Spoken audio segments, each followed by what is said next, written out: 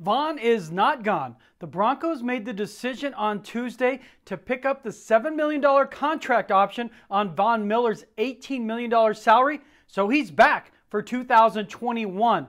I was told by multiple sources everyone's on board. George Paton had talked to Von Miller about a pay cut.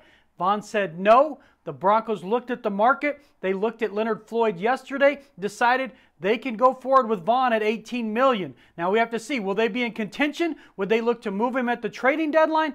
All of that's up in the air. For now, he is back in the fold. Teammates are thrilled. Brandon McManus, who's the only other member of the Super Bowl 50 team still with the franchise, told me his leadership is invaluable. You can't turn your back on a player like Von.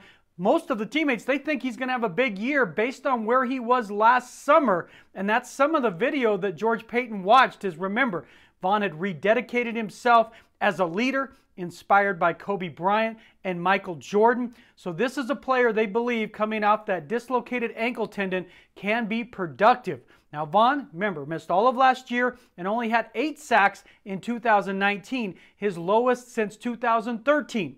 But a chance to run it back with Bradley Chubb, a Pro Bowler, Malik Reed, who had 8 sacks, and now Von Miller, that was enticing. So the Broncos are moving forward with arguably their greatest player defensively in franchise history. For Denver 7, I'm Troy.